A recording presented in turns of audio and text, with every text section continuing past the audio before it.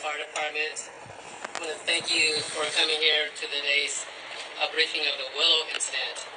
Today, shortly before 10 o'clock at 9:47 a.m., the Los Angeles County Fire Department received a 911 call of a potential helicopter down in a brush fire at the intersection of Los Burgess Road and Willow Glen Street in the city of Calabasas in unincorporated Los Angeles County.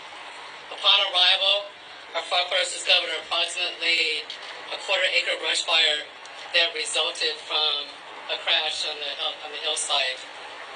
The Los Angeles County Fire Department initial response was 15 pieces of apparatus and 56 personnel that consisted of paramedics, engine company, heavy rescue, truck company, hand crews, and aircraft, and the chief officer to oversee the incident.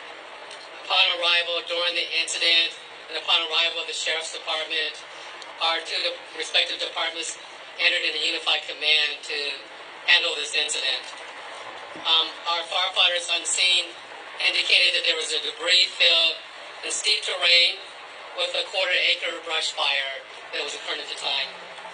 Our firefighters hiked in to the accident site with their medical equipment and hose lines to extinguish the stubborn fire, as it included the brush fire, debris from the helicopter, and the fire also included magnesium, which is very hard for our firefighters to extinguish because